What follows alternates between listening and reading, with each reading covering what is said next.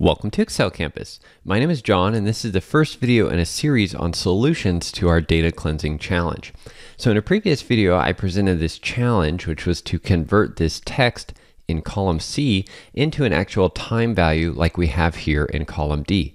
And we had a ton of responses come in on both the blog post and YouTube channel. So first of all, thank you if you contributed a solution. There was a lot of great ones, and I'm going to do just a few videos here with some of the most popular and interesting solutions. In this first video, we're going to cover some formula-based solutions using some text functions, but I'll also have additional videos with other formula-based solutions, as well as Power Query and even VBA macros. And of course, I will also make this file available for download, and I'll put a link to that in the description below this video.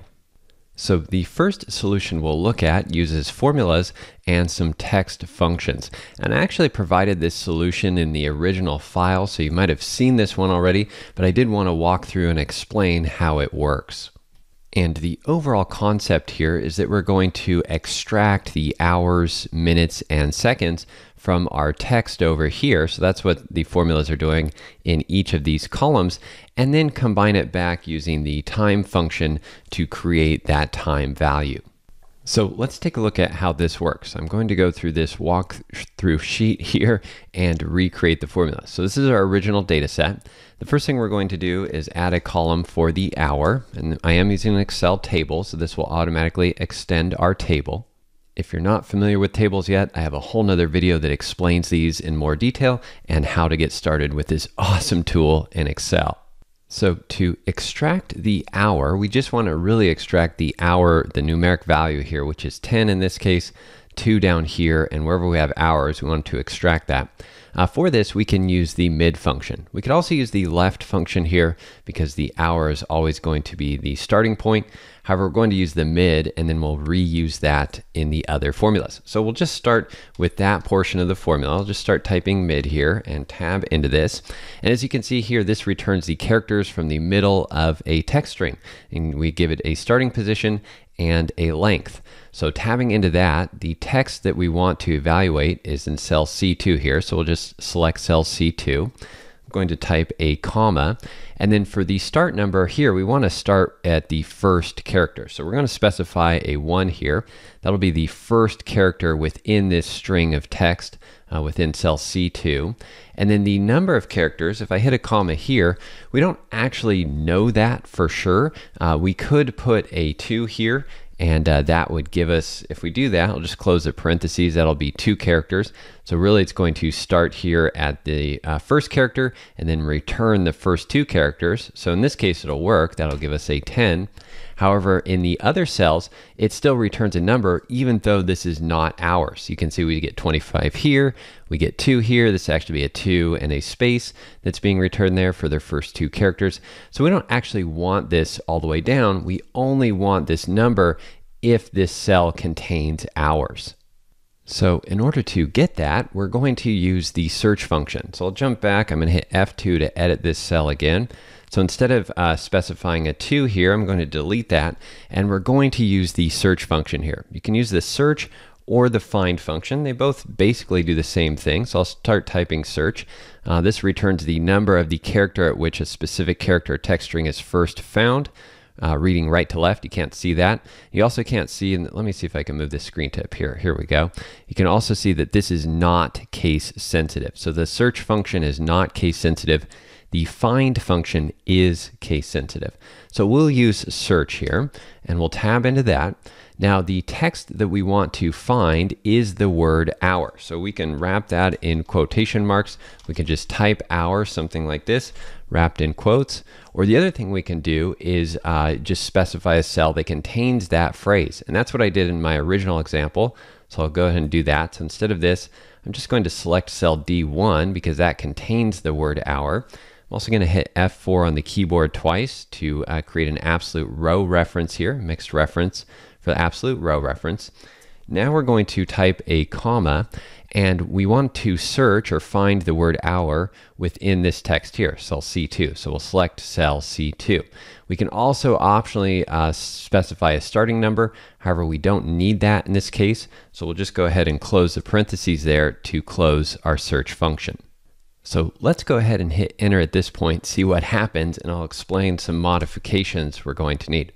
So you can see now that we do have values returned here. We have 10 space H, 2 space H, 4 space H, and so on. So it has found the hours and it's only returning those. If it doesn't find hour, it's returning an error. Now we don't need the space H here, so we need to get rid of that. So I'll hit F2 to jump into this again. And again, we can see this, and one little trick here is if we just select the entire search function, including the closing parenthesis there, we can hit F9 on the keyboard to evaluate that. And that's returning a 4. So that's telling us that it's finding the hour, the word hour here at the 4th character. So 1, 2, there's a space there, and then H is the 4th character. So that's where the word hour starts, the 4th character.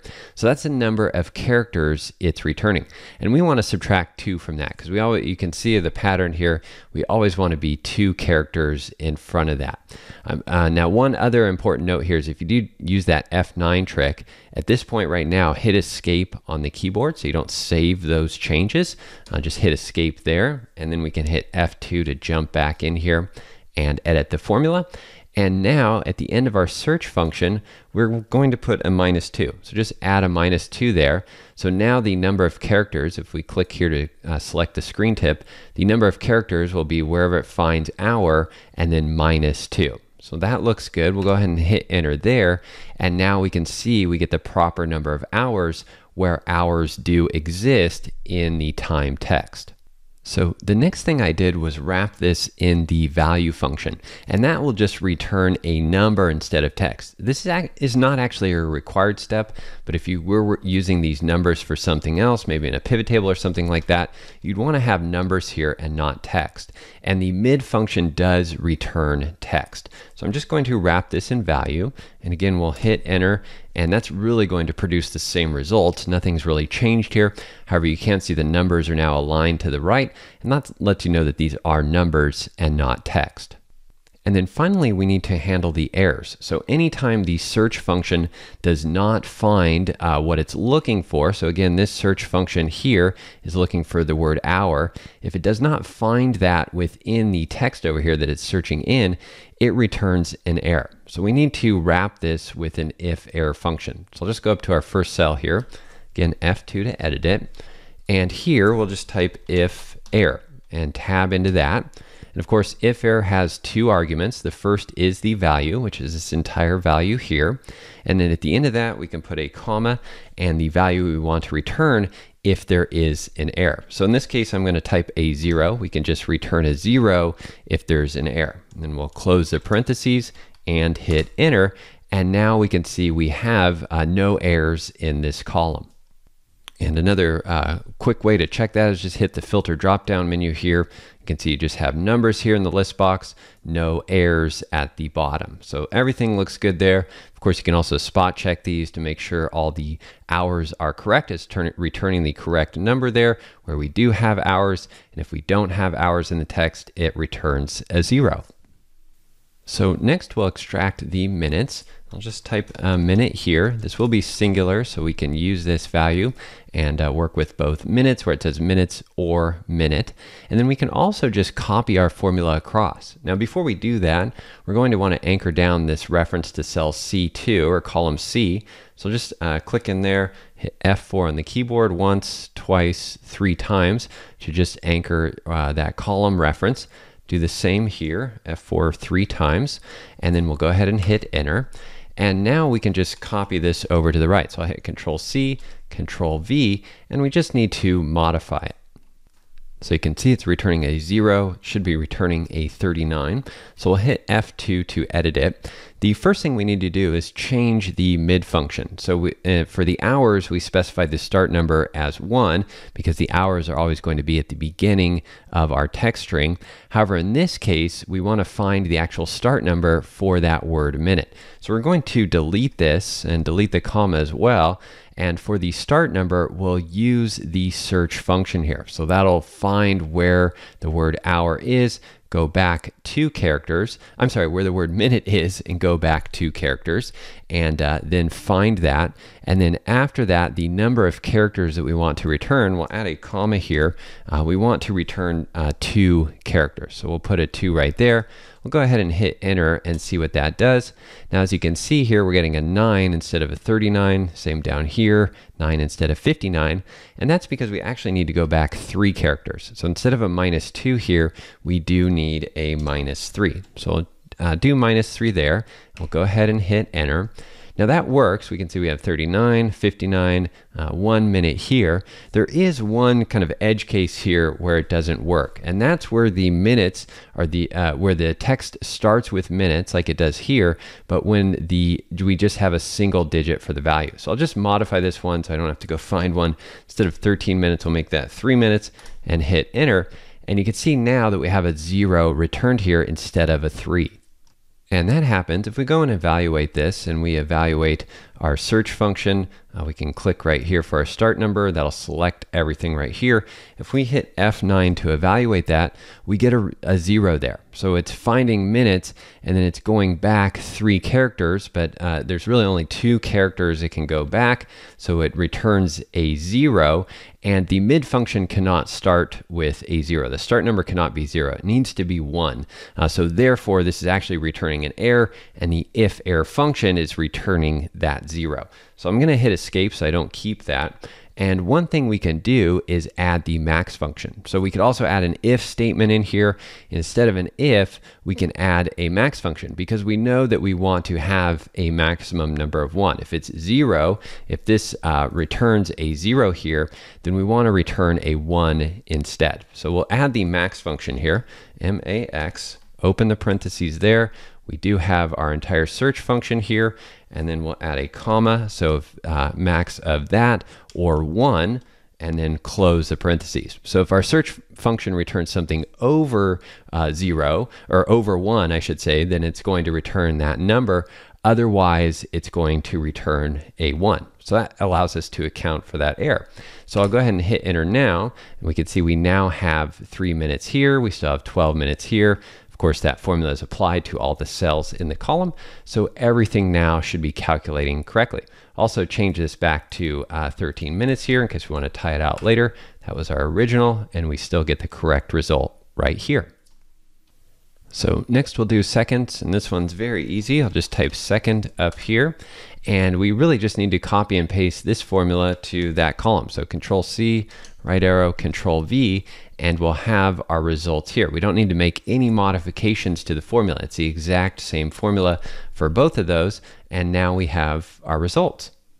And you can really use the same formula for all 3 columns. I just wanted to show how the formula changed there from what we started with extracting hours and then having to modify it a bit for minutes and seconds. But you could really do that formula in all 3 columns. And then finally, we just want to get the time value. So we're going to use the time function for this, and we'll do equals right here, start typing the word time, and time is going to convert hours, minutes, and seconds given as a number to an Excel serial number there. It says Excel serial number formatted with a time format. So that's what time does.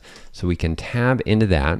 So we're going to use, for hour, we're just going to reference this cell, D2, type a comma for minute, this column E, and then comma for second, column F. And so that's all we need for time. Similar to the date function, it's just going to give us a time. We'll hit enter, and that will show us our time value. And then finally, as I mentioned in the challenge video, we changed the formatting on this. So it's currently that time format. To format all the cells in the column here, I'm going to hit Control Spacebar to select the entire column. Now we can right click anywhere, choose Format Cells. Keyboard shortcut is Control 1. I'll bring up the Format Cells window, And within the custom category over here, we're going to choose a time like this, or I'm sorry, a format with this, hours, minutes, and seconds. It does not include the AM and PM. You can see a preview right up here, and then we'll go ahead and hit OK. So that's more of a duration, since these times are durations, the amount of time that an employee spent in the training system. We'll want to show those like this that look like more of a duration of time. So that was definitely a bit of a longer video, but hopefully you learned a lot of new functions there. We looked at a few different text functions like mid and search. Also learned about the max function, the value function, and if-error. So definitely packed with a lot of training there, as well as the time function. Of course, if you have any questions or suggestions, please leave a comment below this video. I just want to say a big thanks again for everyone that contributed to solutions. In the next video, we'll look at another solution with some product, and then in the future, we'll also have solution videos on Power Query and VBA macros and UDFs. So thanks again for watching, and I'll see you in the next video. If you enjoyed that video, there are a few simple things you can do to help me out. If you are watching this video on YouTube, click the like button below the video and leave a comment with any questions or feedback. And please don't forget to subscribe to my free email newsletter to get more tips and tricks that will help you learn Excel. Thanks again for watching, and I'll see you soon.